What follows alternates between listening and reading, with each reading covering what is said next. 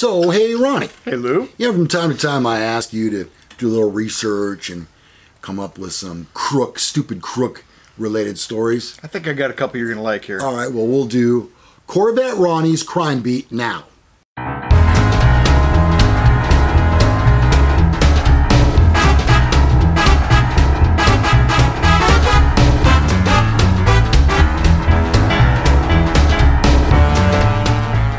A 74-year-old woman fights back in parking lot robbery.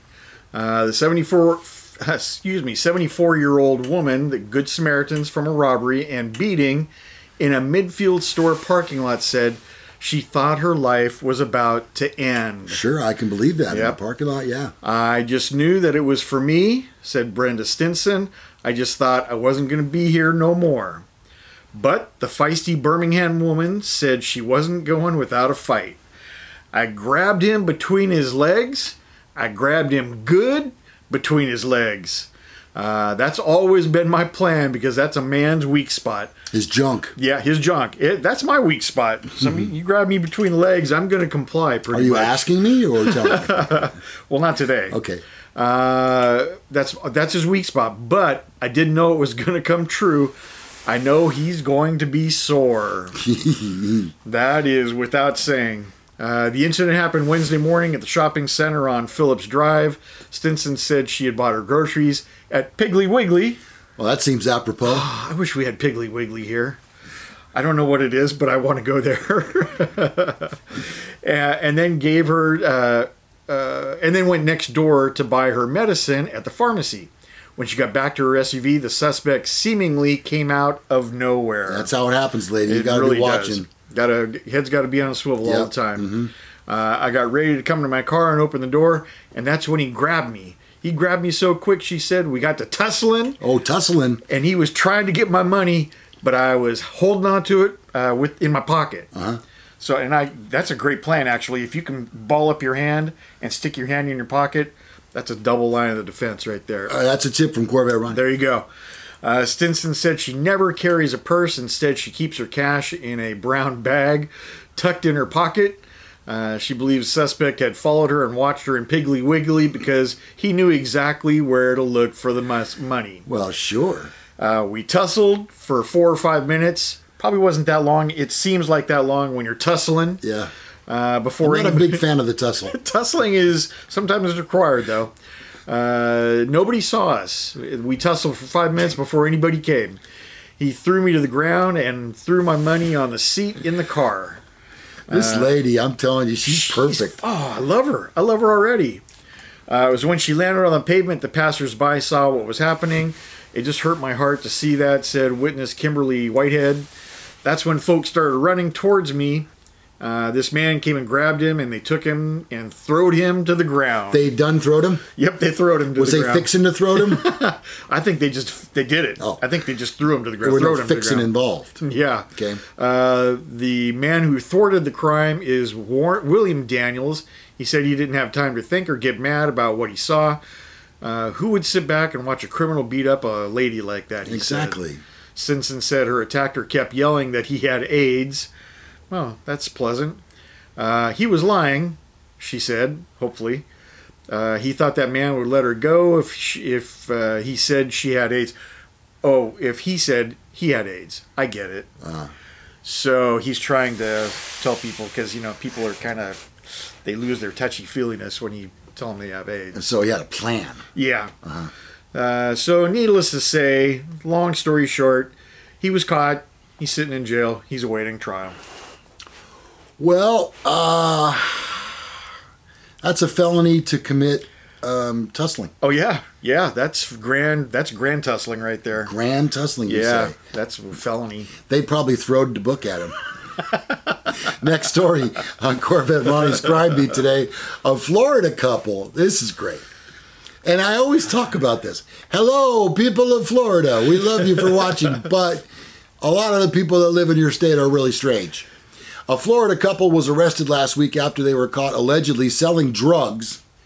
That's not too... that's nothing unusual about that. Out of a drive-through window they constructed out of the side of their mobile home. A mobile home? Gee, I never would have guessed that. The line was longer than Starbucks. No, what is that I drive by all the time? Dutch Brothers when I come to your house, yeah. You should have seen the line today, Ronnie. William Parrish Jr. and Mackenzie Dobbs of Ocala, Florida, were arrested on August 23rd after investigators raided their mobile home following reports of 4 drug overdoses in the area. Ocala police said the couple had turned a kitchen window. Can I take your order, please? Yep. Into a drive-thru so customers would not have to constantly enter and exit their home. Oh, that's thoughtful. Yeah, well, see, if you have a lot of people entering and exiting your home, that makes people think you're selling drugs. Right. But if you just have a drive-thru window... You could be selling anything. Anything. Yeah. Anything.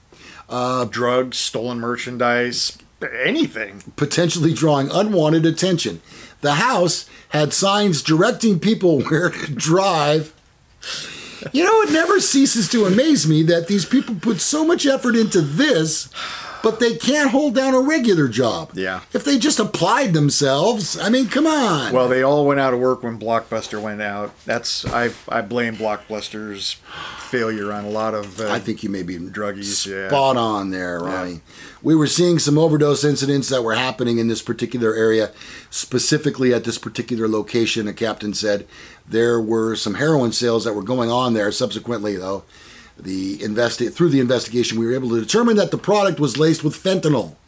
Ooh, that is killing people Yeah. at epidemic proportions, Ron. Yeah, that's awful stuff. Parrish, 32, was charged with driving under the influence, keeping a dwelling used to sell drugs, possession of drugs with intent to sell, tussling, and resisting arrest without violence. He is now charged with keeping a dwelling used to sell drugs, possession of fentanyl, and possession of fentanyl with intent to sell. He's trying to get himself straightened out, and good luck. That's from his dad. His dad said he's trying to straighten out, and that the reports of the overdoses were a lie. Oh, so says. That's what Dad says. I don't think so. Because, I mean, hey, I get sticking up for your son. I mean, but... Do you have any stories like this, Ronnie, similar to this? From your experience? You know what? We had a walk-up window. When I worked Citrus Heights PD, there was a house that we knew was a drug house. And the narcotics agent sat across the street and down a little bit, and there was a bedroom window, and they would knock on the window, special knock or something.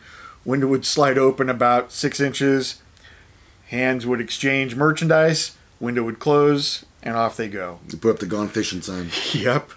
So, and then the funny thing was, so when I was in training, I did my patrol training here. We just drove up to the front of the house and we blipped our siren, and people bailed out of every window and like every door I bet. in 18 different directions. Yep. And he goes, I forget what they called the place. They called it the mansion or something like that. And it was like infested with cockroaches. It was the funniest thing I've ever seen. If only they could have played the music from Benny Hill at the same time. Oh, yeah. Yeah, that would have been just the perfect. Yeah. So, all right, let's wrap up Corvette Ronnie's Crime Beat.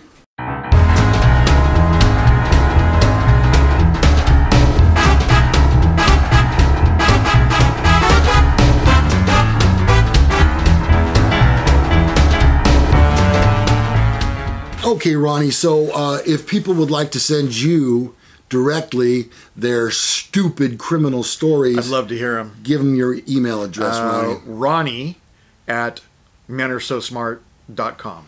Yeah, and below our video here, thank you for watching. Below you'll find all of the ways that you can get in contact with us for whatever reason you might have.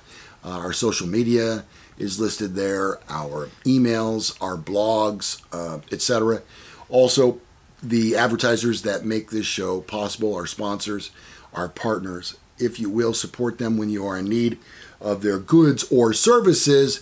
Call them and mention Men Are So Smart. Watch what happens. Yeah. Yeah. Little discount coming. All right.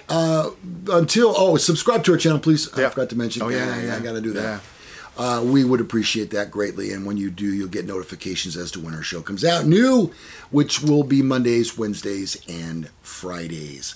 Also, be sure and check our website because any day now, we should have a link there where you can buy Men Are So Smart merchandise. I think first up for the fall and for Christmas shopping time will be our hoodies, Ronnie. Ooh, nice. And here's a picture of one of those hoodies right now. You could own one of these, but you gotta keep watching to find out how. Limited edition. I'm Lou Gallagher. I'm Corvette Ronnie. And we'll see you on the next Men Are So Smart. Bye-bye.